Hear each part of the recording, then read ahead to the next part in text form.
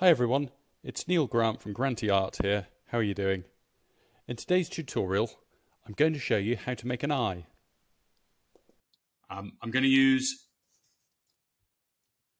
probably about a 3/4 thick lump of clay here as my base.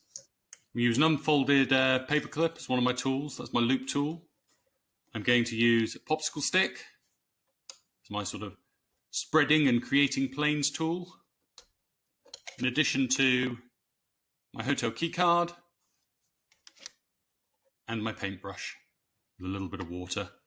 So the first thing I'm going to do is make a base for my eye to go on. Now, if you see my other tutorials, you'll see this is how I commonly start. The main difference here is I made it a bit thicker. The reason I've made it a bit thicker is so that I can go backward a little bit on the outside here, just to give myself a bit of depth to the eye socket. So I'm just using the hotel key card just to press the clay down onto the board. When you look at it from underneath, can you see how I've gone in and I've curved it? And that's kind of to imitate the curve of the face. So the face curves from sort of the nose here, backward obviously toward the ear. And the reason that's important to make that particular shape on this demo is that we've got to talk about peripheral vision. So peripheral vision, your eyes don't sit on just a flat plane like a board. They actually wrap around and cut backward as they go towards the outside of the eye. And the reason they do this is to give you peripheral vision. Without peripheral vision, your ancestors would have been gobbled by saber-toothed tigers that leapt out of the bushes at them. So very important to get that in there. Now, the first thing I'm going to do is I'm going to take a little bit of clay. I'm just going to roll a sausage, lengthen it a little bit. I'm going to make a little L. I'm going to turn it upside down and just put it onto my piece here.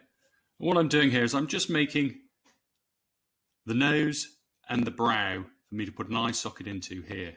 So if you can just imagine the eye is going to go and sit in here somewhere like this. I just need to make a bony bucket for it to go in effectively. So what I'm going to do is I'm pressing on my L. I'm making it into roughly the shape of a nose and into a brow. Now, I put a tutorial up about how to make the nose, so I'm not going to go into this in any detail. This is just a very token nose to allow us to form some structure around the eye. So I'm going to press, so I've made a plane here to represent the underside of the brow. Here's the brow itself. I'm going to take my thumb, I'm just going to push it in a little bit here, just to start to make an eye socket. Now I'm pressing it a little bit harder on the outside than I am the inside, just to reflect the fact that the eyeball sort of goes backward as it moves towards the outside of the face. So a little bit more pressure here. Okay, I'm just using my fingers, no tools yet. I'm just sort of forming up a bit of a socket for me to put an eye into. I'm going to take a little bit more clay.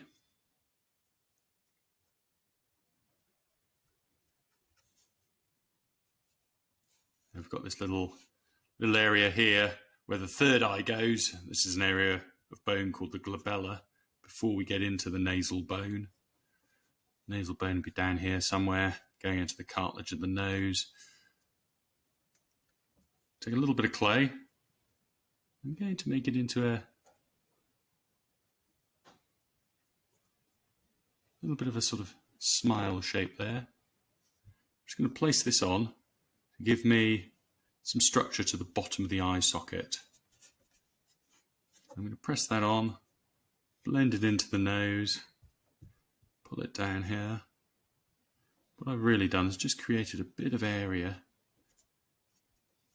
for the eye to go into. So again, I'm just pulling my index finger along, creating planes. So this is a flat surface here, another flat surface here. I'm just starting, bring around just to close up this eye socket a bit so your eyeball doesn't fall out the side of your face. Always a good thing to prevent. So I'm just going to blend that on with my finger. So what you can see we've done is we've created an eye socket for the eye to go into. Now the next thing I'm going to do is put in what we call the lacrimal gland. Now the lacrimal gland is basically the gland that makes tears in your eyes. I'm going to do this by just making effectively a teardrop. And I'm then going to rotate onto its side and place it into the eye like this, into that eye socket. So can you see I've placed it in there.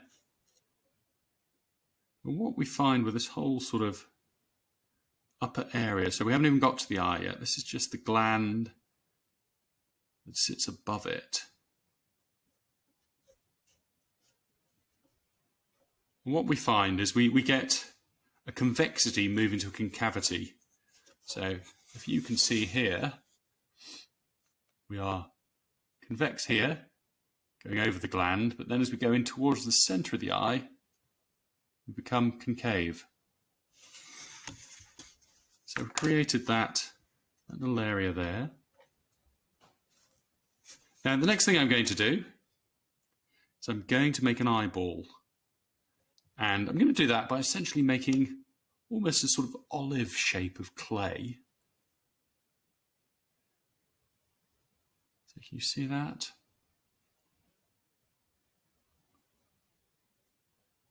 Made a sort of, almost a hemisphere of clay there. Nice little flat bottom so it sits into the eye socket here. I'm going to place this in.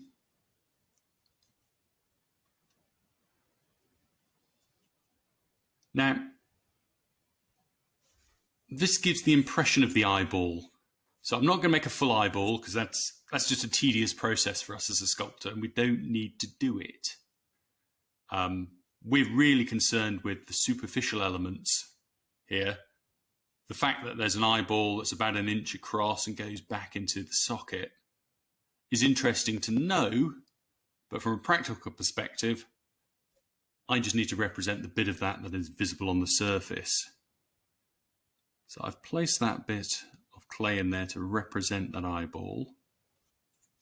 I'm just pressing it down in there using my popsicle stick. Now, there are better tools for doing this.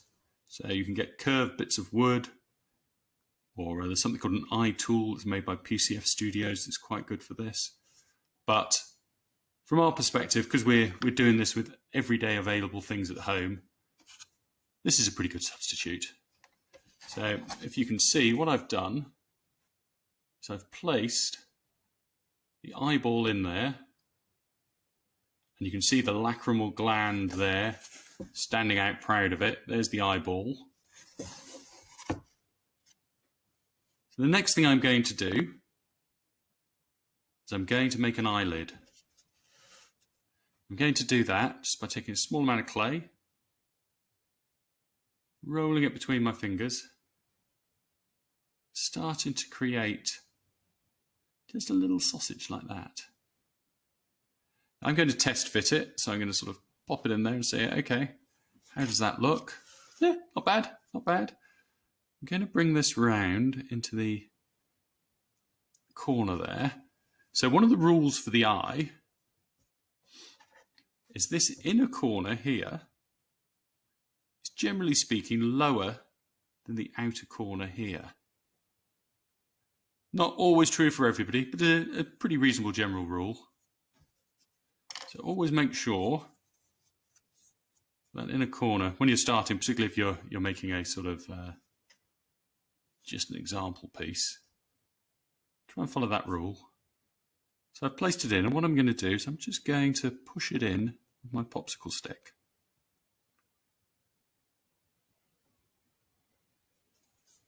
So you see how that's starting to develop. Now obviously the depth of this upper eyelid kind of very much dependent on what the person is doing with their eye.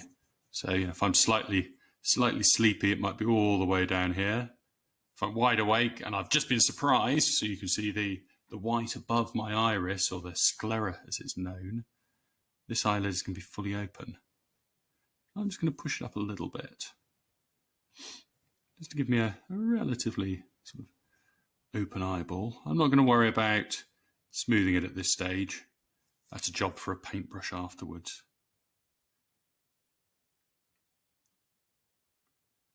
But what you can see is I'm just doing this in sort of little planes here. What you normally find is the eye, if this is the inner corner of the eye, the sort of peak of this upper eyelid is probably about 1/3 of the way across. So I move from the inside towards the outside. It comes across sort of flattish and drops back down. Now the next thing I'm going to do is I'm going to go and cut the iris and pupil in. I'm going to do it in this way just because I'm using the paperclip, and this avoids me snagging up the lower eyelid. So I'll just pop this in now. Now in terms of making this piece, I'm just going in. Again, it's ragged at the moment. I've bent the paper clip, so I've got a little loop tool there. Just popping it in here. What you normally find is that the top of this iris and pupil disappears under the inner lid, and it's pretty variable on the lower lid. Some people, the iris is visible just above. Some people it just ducks under the lower eyelid. It's quite variable, and obviously it varies between expressions as well. So I'm just cutting in. I'm gonna, you can tidy this up. The little, the end of your paintbrush, you can make it a little bit rounder. We'll do all that in a little minute. Don't get too hung up on precision at the moment. We can tidy all of this afterwards. The next thing I'm going to do is just take another little sausage of clay and put it in here to represent the lower eyelid. Now the lower eyelid is generally much straighter than the upper eyelid. So can you see how I'm just sort of doing a test fitting right now? I'm just popping that in there, probably a little bit thick. So I'm just going to take it off, just thin it a little bit toward the end here. I'm going to pop it in. So I'm going to have it so the edge of the iris just sits on the lower eyelid. Now the lower eyelid, this is another rule for the eye, is the lower eyelid here just tucks in under the upper eyelid. So I'm going to tuck it in under, bring this down a little bit.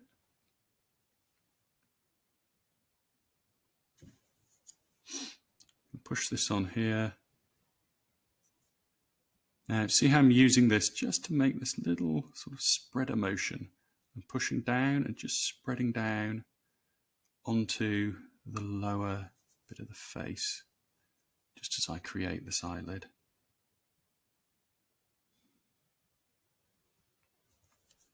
And I'm just going to press it nice and flat, like that, using the edge of my popsicle stick. Again, don't worry too much about sort of roughness at this stage. Just want to have the right structures in roughly the right places. So if I turn this sideways now, what I'm checking for is I'm checking for a sort of stacking order here, which is this lacrimal gland should be further out than this upper eyelid, should be further out than the eyeball, and then the lower lid is further in than the upper eyelid, generally speaking. You have to ignore my absence of a fully formed nose here. Not very happy with this little area here at the moment. See, I've got a straight band for the eyelid going in, so I'm just going to extend the material a little bit on the lacrimal gland here to bring this to a sort of ending at a point almost. So I'm just going to take a little bit of clay. I'm going to pop it into the corner here. Like that.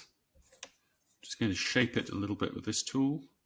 What I'm doing is I'm bringing the corner of the eye in here, bringing the lacrimal gland up to meet it. I'm just going to flatten out. We had all those sharp planes. I'm just going to start to flatten a few of them, make them look a little bit more organic now. Again, don't worry about sort of rough marks. Some sculptors leave all of their marks on their piece, and you know, that's the hand of the creator visible. I like to smooth mine out generally, but at this stage I'm not worried about them being too rough. So I'm just going to make sure that little eyelid's tucked in under. So let's see if we've rectified the problem a bit there. Yeah, that's much better. So got my little eyelid going in. Got my, you know, with a bit more time, we'd extend this brow out perhaps a little bit further. Make it a bit more realistic. Now there are a whole sort of set of things we could say about, you know, how the cornea shapes the upper eyelid depending on what direction you're looking in. I think those are probably things for a slightly more advanced class than this sort of basic tutorial. I just want to help you get the right sort of structures in the right sort of places at this stage. So what I'm going to do next, I'm just going to take the end of my popsicle stick. I'm just going to open up this corner just slightly, just to represent where the inner corner of the eye goes. So you can see I've got a little sort of slot in there. I'm going to use this just to sort of clean out the eyeball a little bit as well. I'm at the stage now where I can sort of begin to clean it a little bit, make it a bit neat and tidier. The next thing I'm going to do is normally have a little pad of fat just under the eye here. You know, as you get older, that can break up and become, you know, multiple little islands in the sea. On some people, it's barely noticeable. You know, as we age, or you know, we don't get a good night's sleep, and life begins to take its toll on us. You know, this becomes more pronounced. What I'm going to do is I'm going to make a little shape like this, almost like a sort of, what that looks like, a little bird maybe. See his little beak at one end and his little tail at the other. I don't know. I'm just going to fit that. You can sort of test fit these things underneath. So obviously that would be an extreme sort of pad under there. You know, we might associate that with somebody who's had a long and eventful life. I'm going to make it a bit more subtle. I'm just going to pop it in there. Then I'm going to use my loopy tool to reduce the volume of clay a little bit. You generally sort of find this is almost opposites with the shape of the upper eyelid. So if the upper eyelid kind of peaks about a third of the way along, this kind of peaks about a third of the way along in the opposite direction. So the peak is kind of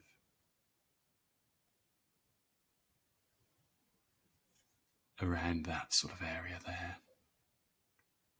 So I'm just going to start to smooth that down a bit, bring it into the corner there a little bit. Now, that roughly is an eye. What I'm now going to do is I'm going to smooth all of this out using a bit of water and a paintbrush. So you can see how all the sort of little chips and little bits of paint, little bits of clay sort of get blended in and begin to disappear. You don't want to use the brush too much to sculpt, but I can see a little bit of shadow in there I shouldn't have because I've not quite joined an edge. I'm beginning to smooth out this lacrimal gland now. I'm going to do the same on the bottom eyelid. I'm just going to sort of start to blend some of these surfaces together.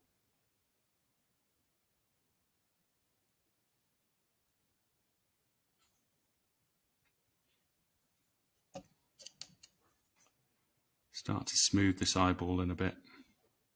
Bring it into this corner.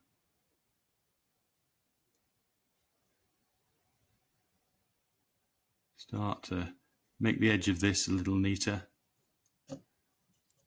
You can see how the eye is starting to come together here. I'm just going to bring that outside corner down a little bit as I brush it. I might pop this up just a little bit more as I do as well.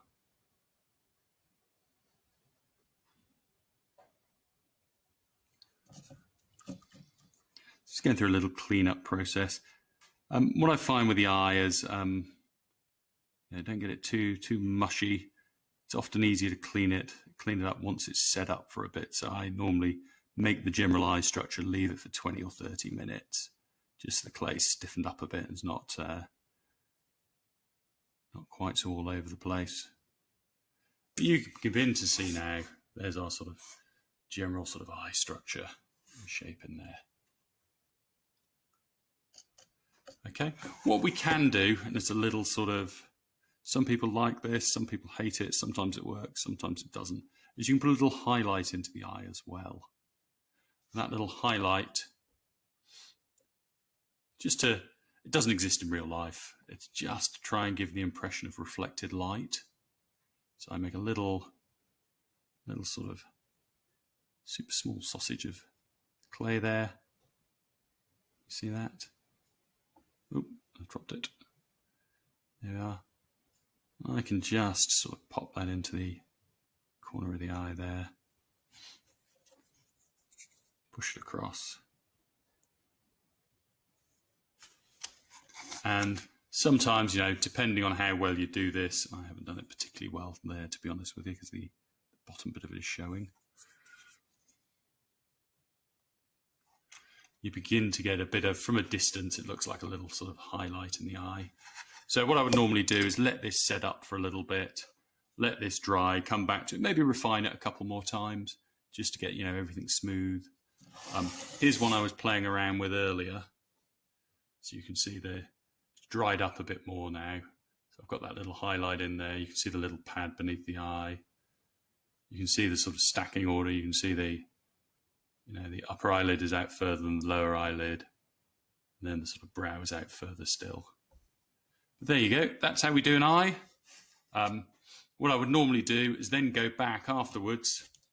And on this particular example, I'm just going to cut off the nose and all this superfluous sort of information here. Just get rid of that. Save my clay. All I need is the eye. And I might call that a day. So if you like this video, subscribe to the channel, and you can go to my website as well, which is www.grantyart.com or granty-art.com. And I'll see you again soon. Thanks then. Bye-bye.